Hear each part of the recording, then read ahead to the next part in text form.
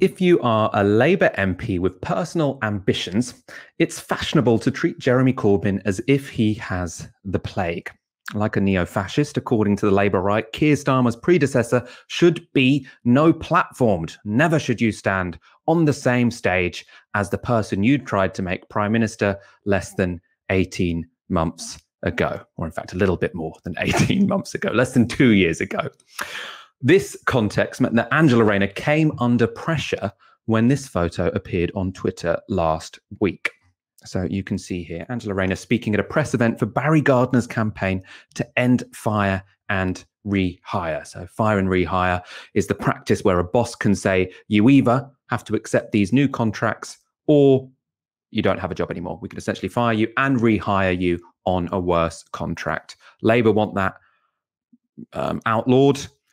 Barry Gardner's launching a campaign. Here you can see Rayner, Corbyn and Gardner at a press event. Now, according to Politico's Playbook email, this picture got Rayner in a spot of bother, and a Labour official complained, "This is another slight on Keir Starmer from Angela Rayner as she is sharing a political platform with the suspended leader of the British Labour Party."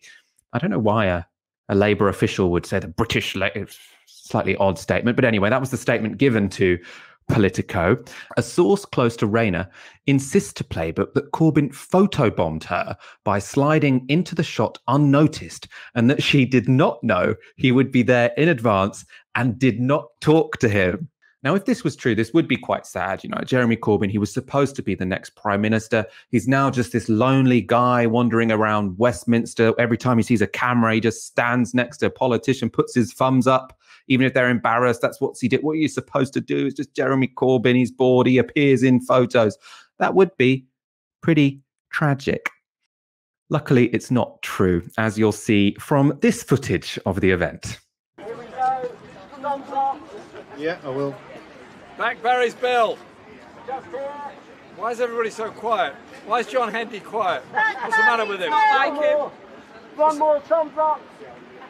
Back Barry's bill. Back Barry's bill. Back Barry's bill. Back Barry's bill. Mind the troublemakers.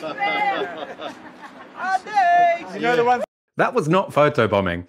You'll also notice the Rayner source told it another porky because they said Rayner did not speak to Corbyn. In that clip, they shared a joke about John Healey. So the whole thing was a complete lie, completely pathetic. All of this quite embarrassing affair spawned quite a charming meme. So in response to the obvious lie from that source, people have tweeted their own examples of being struck by photobomber Corbyn. I went for a pint at Glastonbury and got a hashtag Corbyn photo bomb. Chair of Young Labour, Jess Barnard.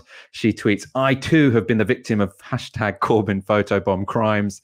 Thoughts and prayers for Angela at this difficult time." And who can forget the time Jeremy Corbyn tried to photobomb a dog and the dog caught him in the act?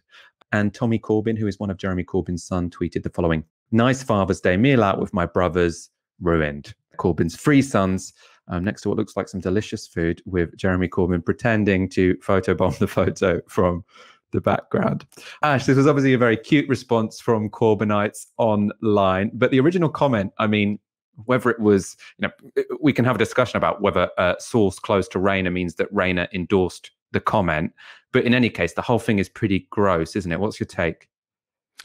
Well, look, my take is that it is, as you said, it's teenage, it's petty, it's schoolyard, because ultimately it's manufactured a row which is more damaging to Angela Rayner than simply being pictured next to the ex-Labour Party leader, because now she looks like somebody who either has an out-of-control comms officer or is herself somebody who's not telling the truth. And over what? Over, you know, standing next to Jeremy Corbyn, not only your former boss, but somebody who you campaigned to be Prime Minister, both sharing your support for a cause, which is a hell of a lot more important than who's standing next to who in a photograph. So I think that this is really one of those things which is a panicky attempt to soothe frayed nerves amongst a highly selective and out of touch group of insiders, and instead it ends up blowing up in your face. In terms of whether or not this is going to be important, I mean, look, I kind of think like funny memes should stay funny memes, and I thought the response from Corbyn supporter Twitter accounts and public figures was really cute.